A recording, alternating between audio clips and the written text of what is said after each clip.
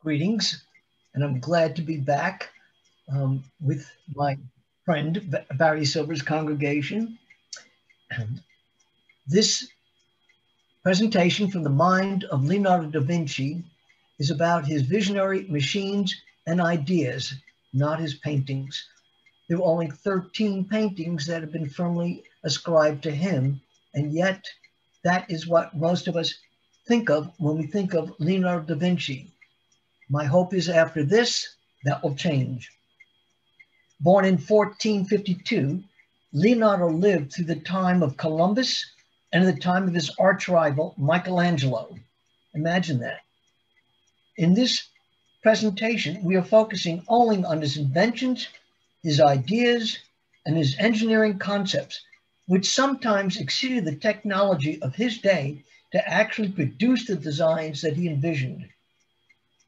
Because Leonardo lacked the formal education in mathematics and Latin, he did not attend a university and did not attend the university. His scientific studies were largely ignored by contemporary scholars. If his ideas had not been ignored, it has been said that our current technology would be at least a century ahead. Leonardo was the illegitimate son of a wealthy Florentine notary and a peasant woman, Caterina. He was raised by that mother until he was 5 years old. His father's new wife, a 16-year-old girl, had developed a very close relationship with him, but she died young. Leonardo was said to have been beautiful when young. He was educated in the studio of Andrea del Verrocchio. Leonardo outperformed Verrocchio so much that Verrocchio decided not to paint anymore. Leonardo was accused of sodomy and stood trial. And because he was involved with three men, some of who were Medici's, he was exonerated. But he never discussed sex again in his life. He was a vegetarian. He was an arch enemy of Michelangelo. He died at the age of 67 in France from a stroke. Leonardo was the ultimate Renaissance man.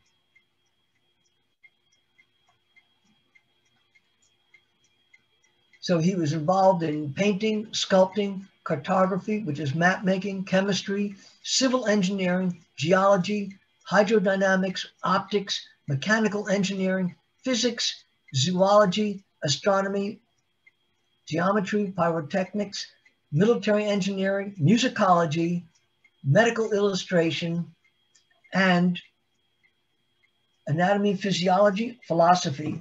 And he also was involved with urban planning in terms of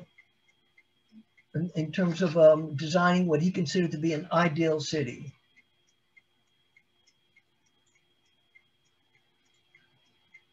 Leonardo kept logs about everything, and they're called codices.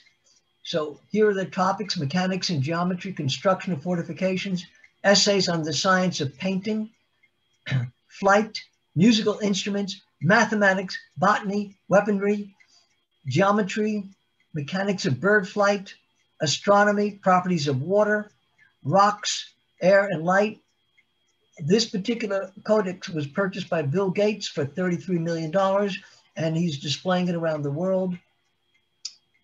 Literature, military, and religious architecture.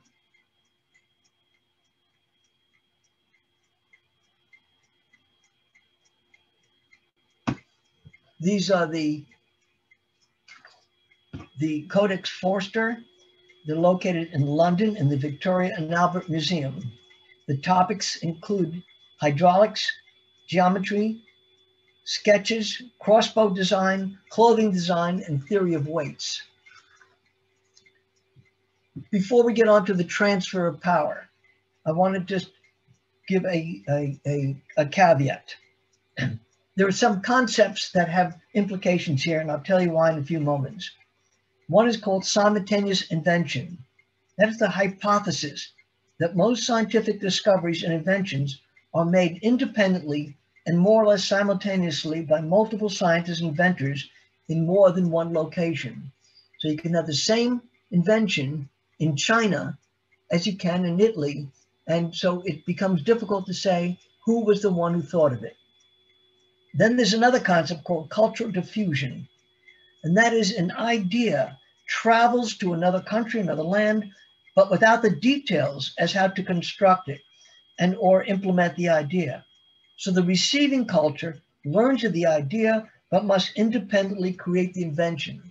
And that's why you can have two cultures claiming the origin of the same ideas or inventions. And the reason why this is important is because when you see the transfer of power, one of the things you're going to see are inventions that were also in China prior to Leonardo. So the question is this an independent invention of Leonardo? Did he hear about it through the silk trade? Or did he learn this from exposure to Chinese thinkers? So take a look at this. This is called an exploded view. This wheel, double wheel, and this rod over here are shown exploded, that's expanded. And Leonardo was the first one to do that. The power source of this is a rope on this peg tied to a rock. And as gravity pulls it down, it spins this, turns this device over here, which then turns it the vertical wheels. So it's a horizontal power being transferred into a horizontal power. Gears like this already existed in Chinese technology. It is possible that Leonardo learned of this technology through Italy's trade with China, or that he came upon the idea himself. So the power from this wheel is transferred to this wheel through these gears.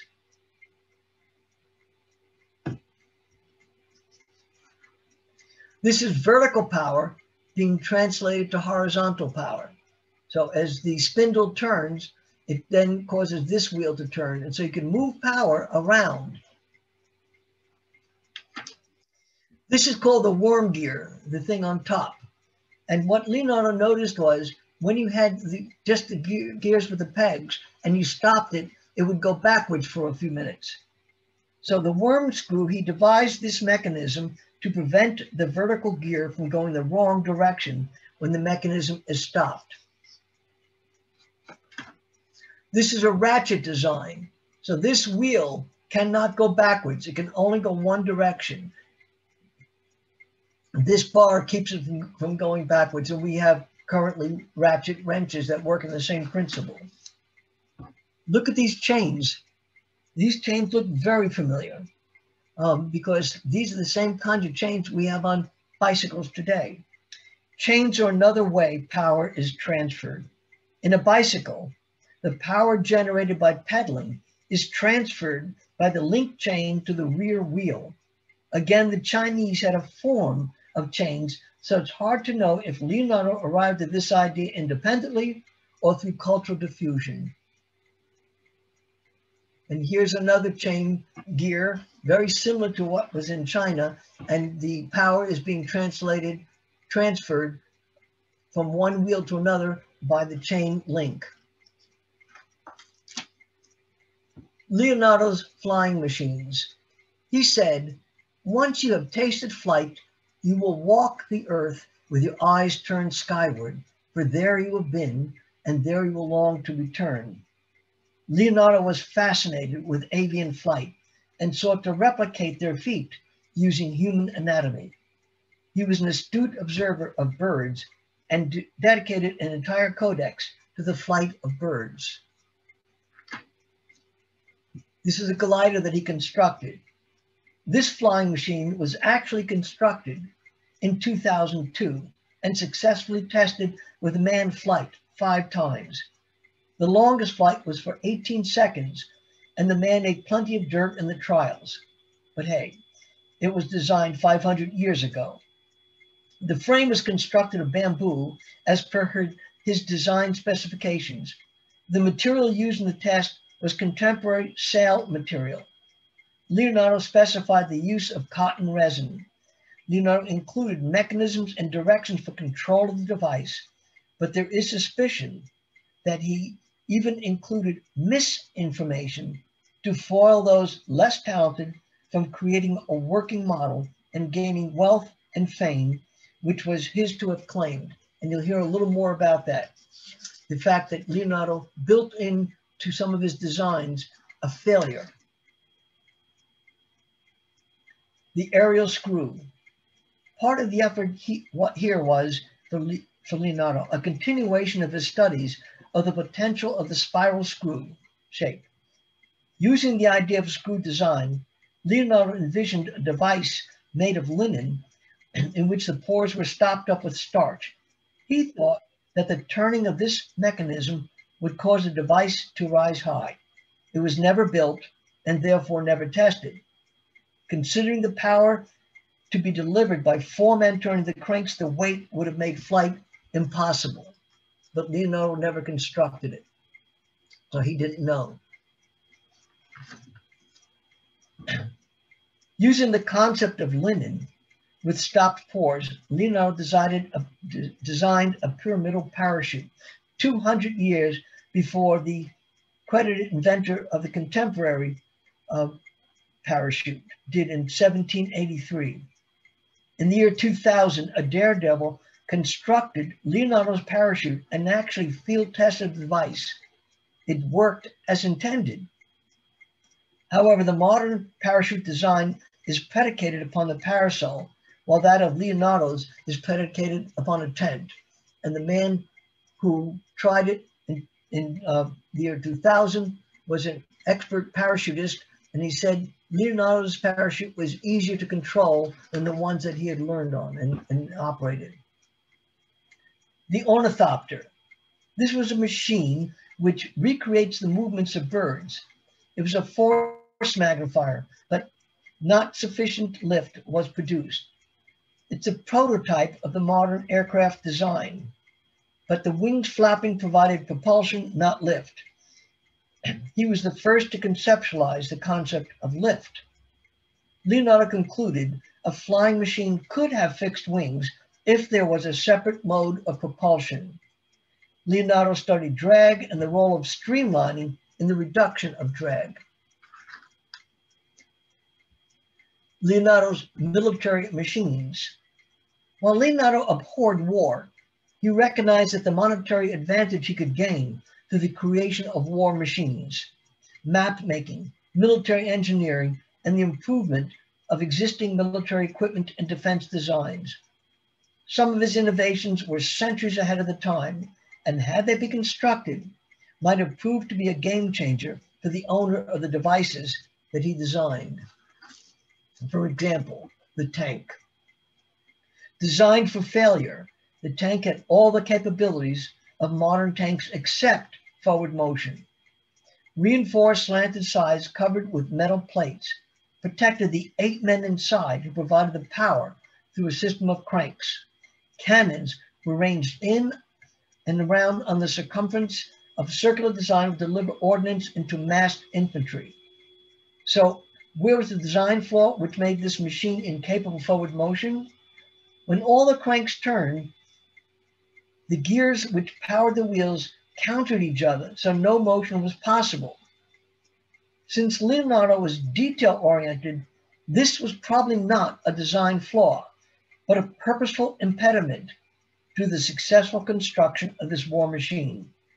2 motivations have been advanced for such designed failure.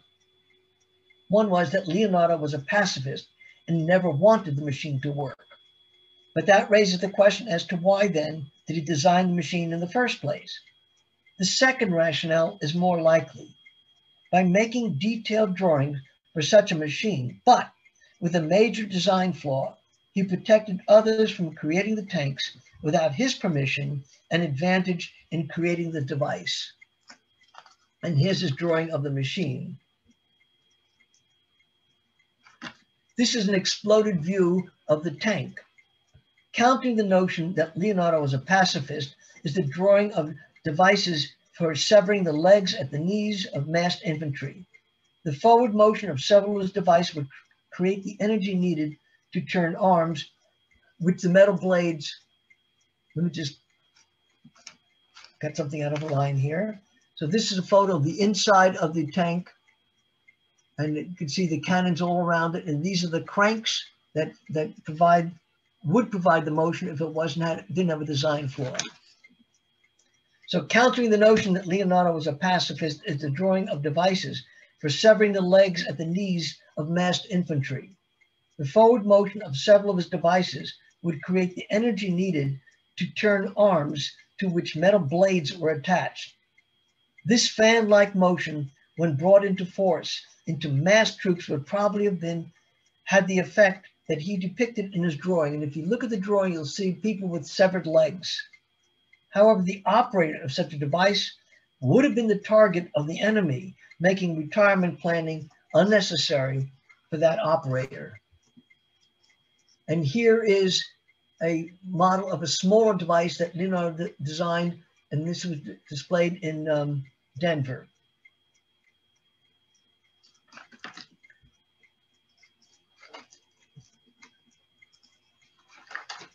These mortars are amazingly similar to that of mortars of the Civil War, and they were designed to hurl large stones of small caliber or small caliber iron balls, which are fired at the enemy like grape shots.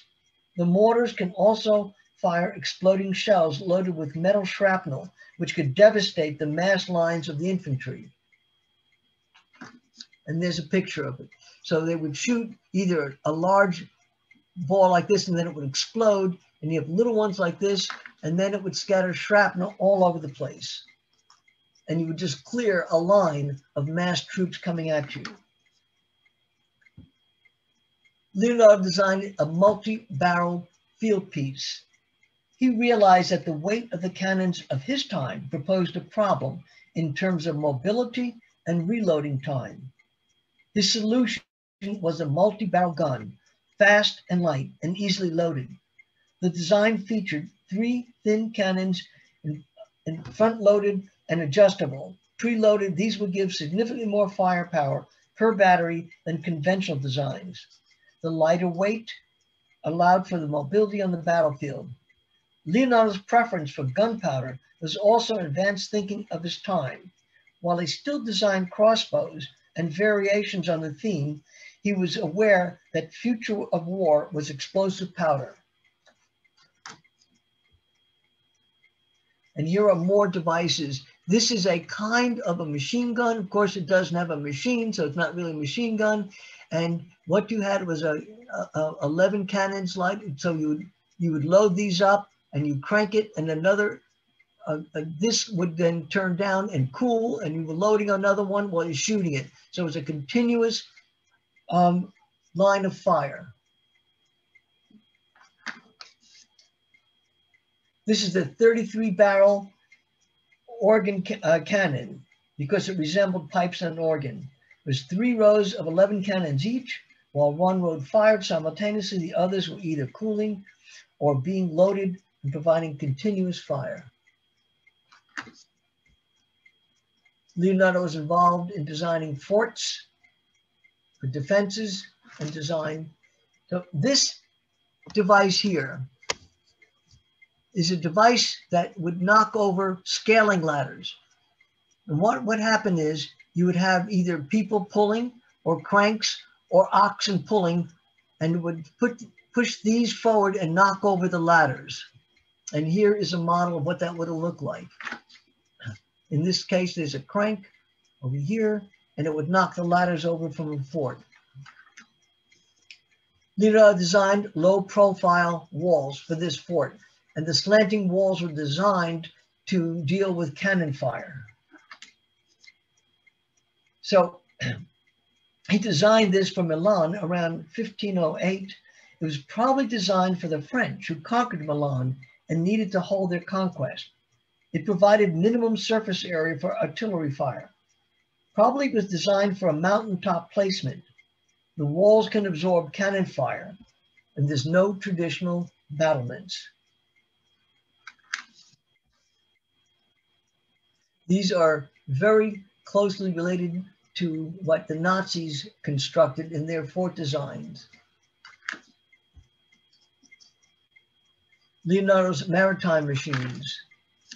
This is a submersible submarine. It isn't really a submarine because this would be above the water. This is a flotation device, and the idea was to get close to a boat so you can destroy the boat, bring explosive devices to the boat. This is Leonardo's design of a battleship. So this is very similar to the tank design with the cannons all around it. And here you have a picture on the right-hand side of people pushing the gears to make this thing go. This is a double hull for ship construction. Now the Chinese had this way before Leonardo did. So who designed it? I don't know. The idea is that if the outer shell of the hull was compromised, it would fill with water, but the inner shell would still allow the boat to float. The paddle boat offers many advantages over the sail and even the oar. A paddle boat can stop, turn on a dime, and even go in reverse. It is independent of the prevailing wind and not immobilized by still air. The paddle boat was operated by foot treadles. The gears transferred the power from the vertical to horizontal and back to the vertical. And there's a model constructed according to his design. Walking on water? Yep. This is pontoons and pontoon post over there, so you can float on top of, walk on top of water. This is a life-saving device, like a life raft when you throw overboard.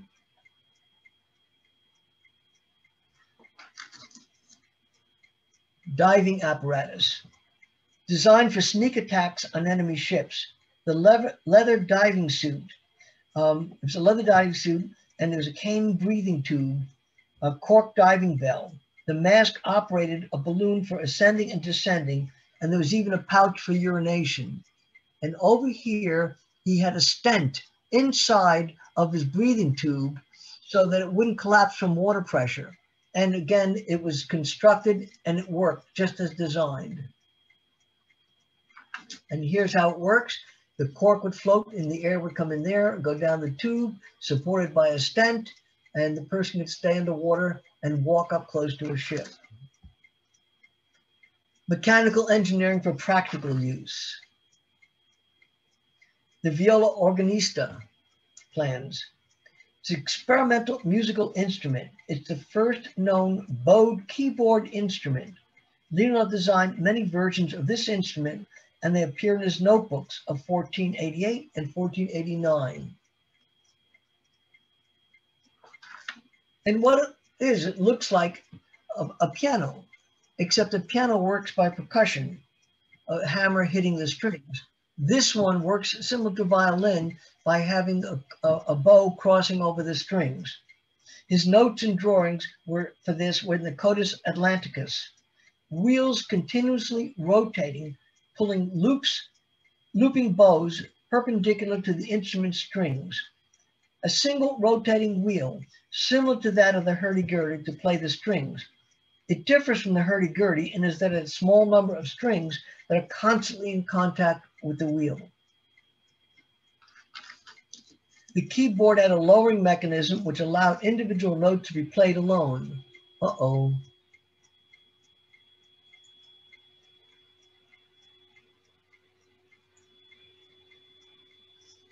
I lost.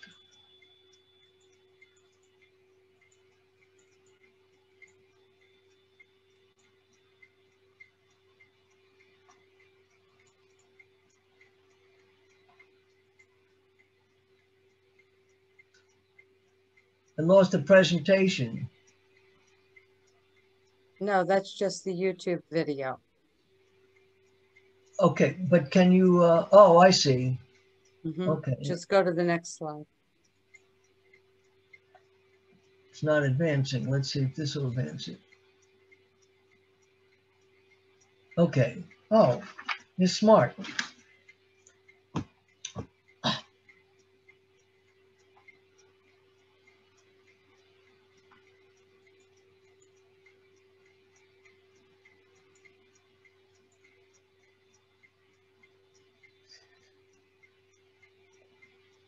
It is not known if Leonardo actually built one, but the first documented model was built in 1575.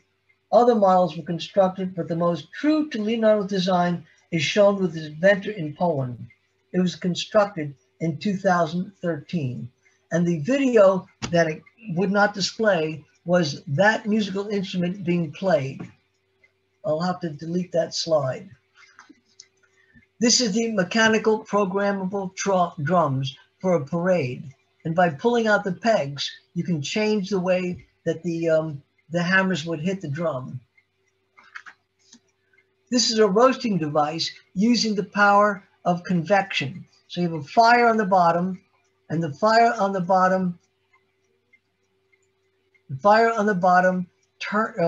turns the spindle over here, and then the power goes down to the spindle and it turns vertical and right over here. And now what you're doing is turning your chicken or meat over here and spinning just by the power of the fire turning it.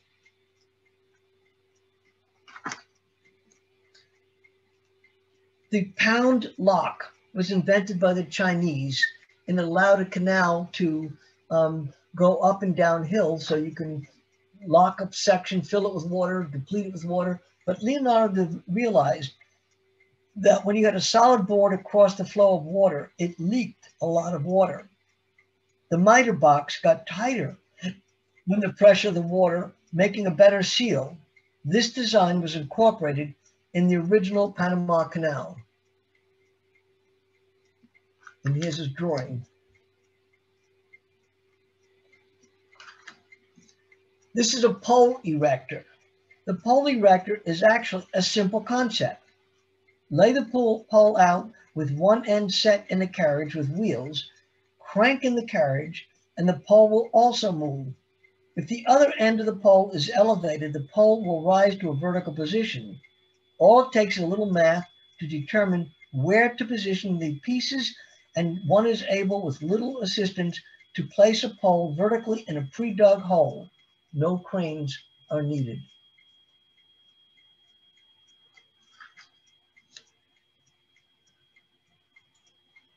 This is the file-making machine employing the force of gravity. The use of mechanical advantage and the force of gravity work to create metal files automatically and without human decision-making. A crank, shown in the foreground, winds a rope around the shaft.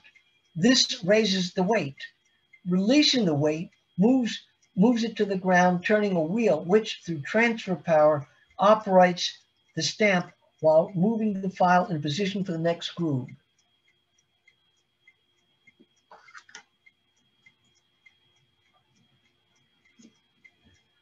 This is the cam device, which we now use, it's in all of our cars. And here's the cam device. When you crank this, the cam lifts and puts the hammer down, so you can do an automatic pounding of a piece of metal repeatedly without having to use your own arms to do it. The cam would do it. Believe it or not, Leonardo was involved in bridge design. This is called the supportless bridge. There are no nails used in this at all. An advancing army would have been able to deal with the crossing of rivers. Leonardo designed several ways that armies could prefabricate a bridge and thereby be able to quickly construct a conduit for the army when the river posed a challenge. His design employed materials easily found and easily transported. So each stick is locked in with other kind of sticks. And this design was so powerful that somebody could walk on a small model and it not collapse. And then you take it apart, you move it, and do it again. This is called the parabolic swing bridge. And what you have, the lighter end of the bridge sticking out over the water. By cranking it, the bridge moves out of the way so a boat can go, and you crank it the other way and it goes back into position. This is a model of the Golden Horn Bridge. It was designed in 1502 for the Sultan of Istanbul to cross the Golden Horn Inlet at Istanbul. Because the bridge would be 720 feet long, the Sultan was not convinced that it was a workable project, so it was never built. And it was considered beyond the technology of the day. In a letter in which Leonardo described the project, it was discovered in 1952 in the archives of Constantinople. Believe it or not, there is a project now to construct a Leonardo Golden Horn Bridge, one on each continent, and that's an example of a Leonardo designed bridge. This is in Norway. It's called the Oslo Project, and built in 2001. It's a timber pedestrian bridge. A Norwegian artist is working to create at least one bridge on each continent. There were improvements in the original design to accommodate new technology, but that's the basic design of Leonardo da Vinci. That bridge, there it is.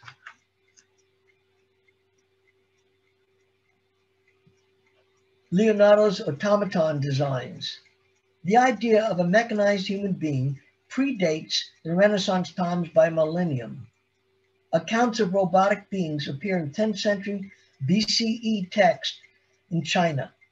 Mythological reference appears in Greek, Jewish, and Norse legends. Even in the Iliad, there's a reference to a talking mechanical handmaidens. And Aristotle in the book Politics, speculated that automatons might assist in the abolition of slavery. So what was Leonardo's contribution to this dream? In the 1950s, a discovery in Leonardo's notebook, dated around 1495, revealed a mechanized knight design. This automaton in armor was designed to sit up, wave its arms, and move its head and jaws. It is not known if he ever attempted to build this robotic device. What is amazing is that when the device was built in modern times, it operated as designed. The internal systems consisted of a series of pulleys and cables. The design was partially the result of his anatomical studies in the mechanisms of the human being. So it was built in 2002. The model was able to walk and wave. And the designer of this model used it as an inspiration for robots he developed for NASA. Considered to be, this is a self-propelled vehicle, considered to be the world's first self-propelled vehicle. It was designed to be a special attraction for festivals. A working model was built in 2004. It works like a wind-up toy. It can travel only 130 feet. Wind up the wheels to bring tension to the springs, which then provide the power. It had brakes and programmable steering, although it was capable of turning only to the right. It has been said that this machine looks very similar to the Mars Land Rover. And here's again how the transfer of power to the wheels. And this is an exploded view of that device. Considered that the most primitive self-propelled vehicles was made in the late 18th century. It was called the Cugnot. It is astounding that Leonardo was able to design a machine centuries earlier. His cart consumed no fossil fuel, nor burned any biomass at all. It was powered by kinetic energy created by cranking a bow-like set of arms, which, when seeking to return to the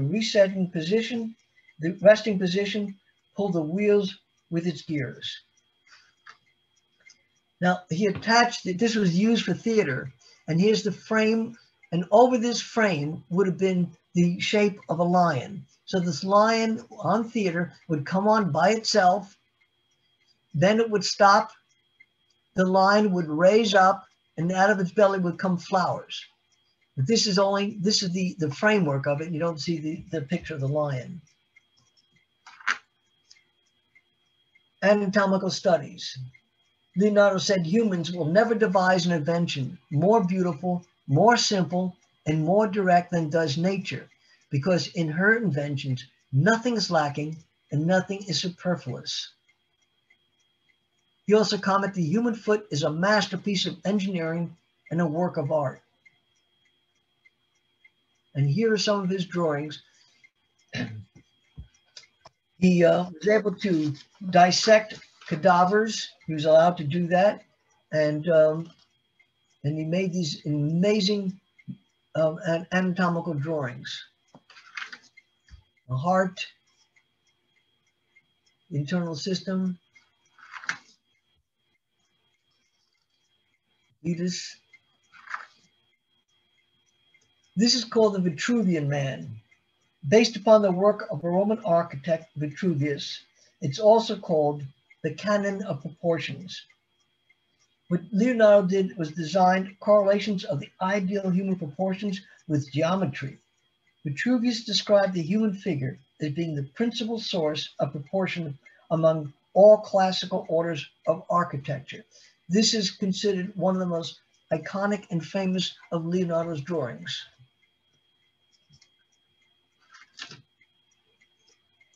So here's a convergence of art, innovation, limited resources, and war. Leonardo devised new casting techniques, science applied to art, for the giant horse construction for the Duke of Milan. So he made this drawing of this huge horse, which was to be cast. It was tremendous. And what happens, he made a clay model, a huge clay model, like, the size of the actual size of the sculpture. But before he could get this thing cast in brass, there was a war in which the French attacked Milan, and all the metal that he needed for this statue was converted to the creation of cannons and artillery shells. So it never got constructed, but the clay model did exist. When the French took over Milan at that time, they used Leonardo's horse for target practice. He never again mentioned the horse for the rest of his life. But recently, a horse was constructed using his designs. This is what it would have looked like if Leonardo completed the project. Look at the back leg, that little girl. There's one in Grand Rapids, Michigan, Allentown, Pennsylvania, and South Lake, Texas.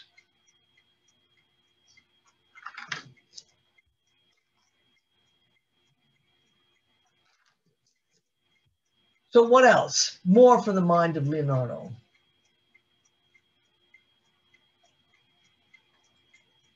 The use of solar power, a calculator, theory of plate tectonics, the study of hydrodynamics, research in optics, including the human eye and a machine for grinding lenses, a study of botany, geology, mathematics, and astronomy, advanced work in cartography, experimentation in chemistry, a design for ideal cities, and the principles of urban planning.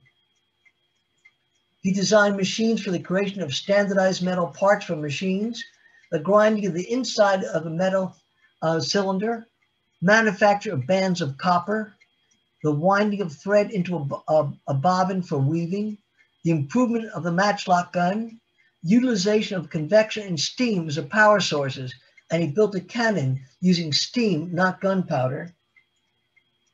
He was the first to discover the double curve of the human spine. And now you know why Leonardo never had time to play canasta. Leonardo the thinker. He said, "It had long since come to my attention that people of accomplishment rarely sat back and let things happen to them. They went out and happened to things.